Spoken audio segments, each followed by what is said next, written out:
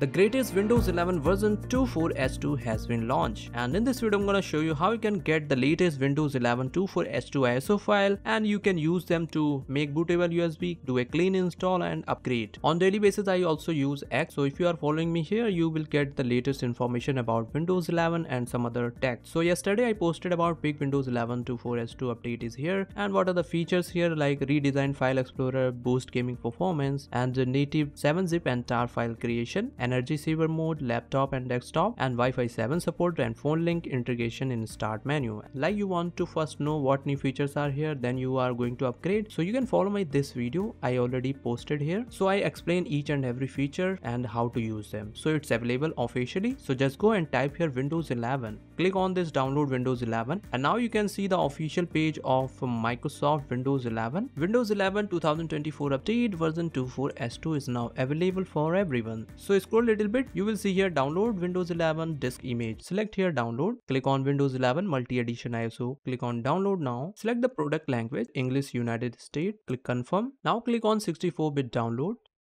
and it started downloading. Name you can also see here Win 11 24H2 English. So this is how you can download the latest Windows 11 24H2 ISO file.